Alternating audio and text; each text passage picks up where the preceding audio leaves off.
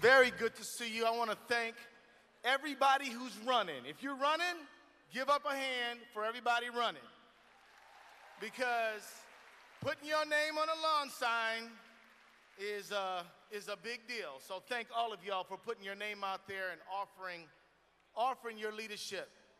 Now, look, I want to talk to you about another way of looking at the political work that all of us do all the time. Most of us, we're thinking about November. We're going to win in November, and that phrase will be said many times from this stage. And it's true, we do have to win in November. But I want to ask you to consider the possibility that we can use politics to build community. We could use politics to connect with each other. I want you to consider the possibility that it is through politics that you can walk up to a perfect stranger, somebody you don't even know, and talk to them about the most important issues of our time. Through politics, you can invite somebody to the phone bank. You can invite them to the door knock. You can talk to them about what we share in our common future together. Sometimes I think that just talking only about the election is shooting too low. Of course, we have to win the election. We must win the election. But what we really have to do is engage people all year around, every day and all the time, not only when the election is coming up. So we come and we start knocking on doors and we talk to people about what? The election, right? And then they don't see us again till when? The election. They might come to think that all we care about is the election. But what if we talk to them all the time about passing an ordinance just to get a semaphore on that corner where some kids almost got hit by a car? Or what about we talk to them about writing up to their members of Congress about no war in Iraq? Or what if we talk to them about saying, what about we have health care, universal single payer for everybody in our country? What if we talk to them about fighting on climate all the time, cleaning up the rivers, cleaning up our lakes all the time? What would end up happening is that the election would be a no-brainer. People would be like, well, of course we're going to be in the election, because they would know why. And so what I'm asking us to do is to commit to a permanent community building, something we do every day and all the time. That we don't just get up for the big races like governor and senator and Congress, but we get up for the school board and the library board too. Because those races make and shape the lives of people. Those races make a big difference in how people's quality of life is lived. We need a revolution in activism, a revolution in citizenship activism. This is what we really need. And what we will do is make the election one more very important community affair rather than just a whole big kit and caboodle. Let me tell you, we have to, all of us in this room are leaders. You wouldn't be in this room unless you're a leader. You're the kind of people who folks go to and ask, what you gonna be doing this fall? Who should I support? What is important? You're a leader if you're in this room. What I want you to talk to your folks about is not only the election, but why the election. Why the election is so critical. Because if people miss out on the why, they don't know nothing, and they maybe don't even care about the how. We need you to engage folks on that gut level. We need you to invite folks to be part of this great democracy. I'm gonna tell you right now, there is perhaps imagine an older lady, she's past retirement, her children have gone on to their careers, they don't call nearly enough. You knocking on her door, inviting her to the call bank might be one of her most important connections that she has with anyone throughout the year. You can be the basis of her neighbors or their friendship groups. I'm gonna tell you, there's a young fellow out there, maybe he got his pants hanging off of his butt, and a lot of people see him and they're scared of him.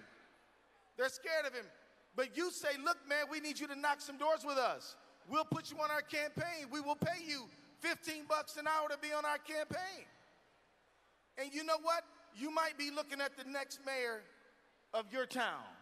If you will invest in that kid, if you will believe in him, if you will not buy into the stereotypes about him.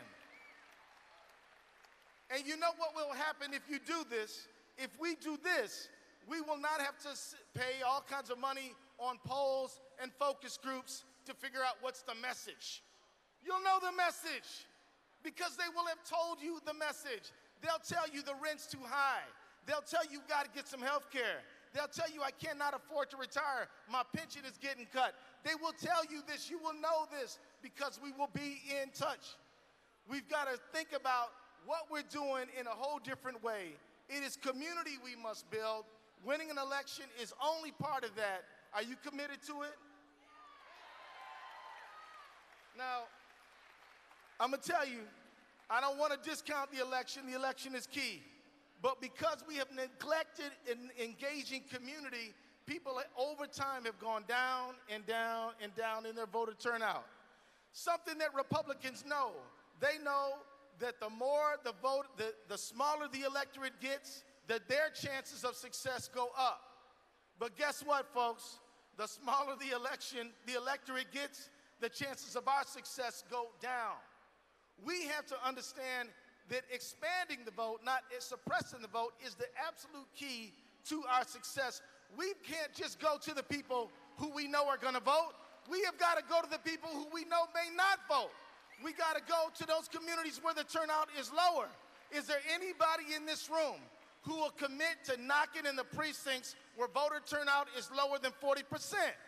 Look on there. The numbers are there. Go talk to those folks. Invite them to democracy. They will come. In 2014, we saw the lowest voter turnout since Truman, and we got our clocks clean. The road to success and victory is going to talk to people who do not get invited to our democracy, going to talk to people who are ignored, and going to the people who are not included. That is the key, and we have to do it now. We cannot wait till October and September. This thing don't start after Labor Day. It starts yesterday. We have got to engage that right this minute, right this moment. All of us, each of us, has to commit to that grassroots engagement. Because you can ask somebody on the doors a question about health care, about ICE. You can ask them about mass incarceration, and you can ask them about pensions. But you can't ask a TV commercial that. TV commercials don't talk back very well, but people do. And there's no technology that will ever replace you. And we need you to be at the forefront of this thing, bringing the Democratic message face to face, voice to voice. Now, let me say to you that this year, my campaign in the 5th Congressional District, anybody here from the 5th, right up in here? I want y'all to know we have knocked on 30,000 doors. No, we have knocked or called 30,000 people this year, not last year, since January. We are hitting the ground hard already. We invite all of us in Minnesota to do the same thing. Last summer, we knocked on 50,000 doors. We all got to do this all the time. And we are going to do nothing but accelerate our grassroots engagement as this year goes on.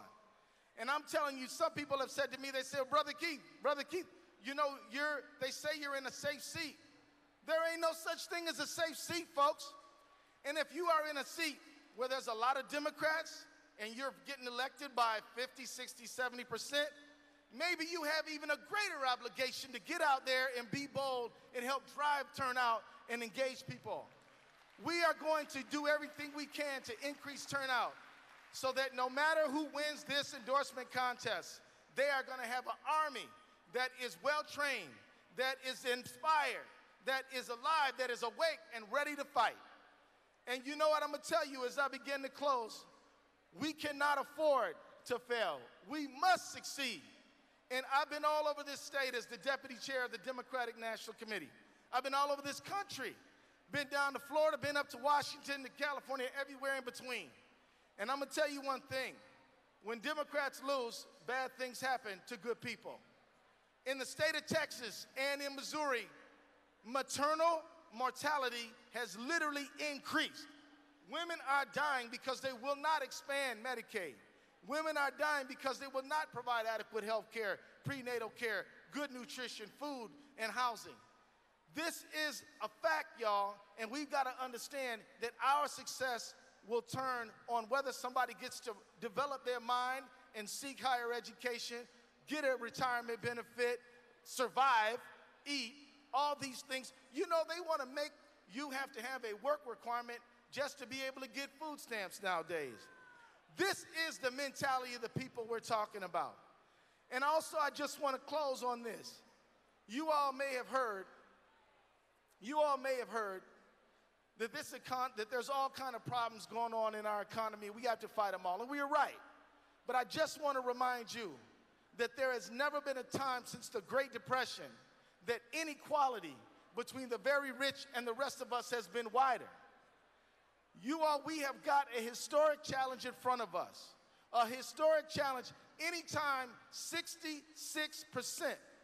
of the jobs in the United States pay less than $20 an hour, you and I got our work cut out for us.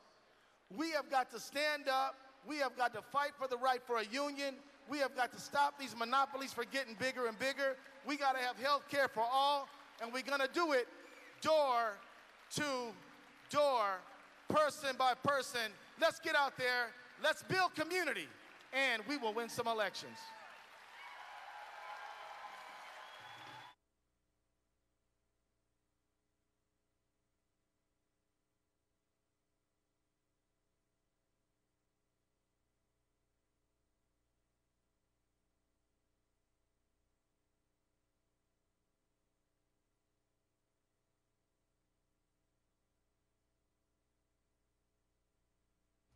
Hi, everybody. My name is Tim O'Brien. I am from Senate District 49, which is a split district, CD3, CD5.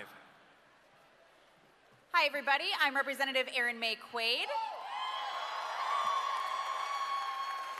I represent 57A, which is Apple Valley in the northeast portion of Lakeville. Who is ready to endorse for our U.S.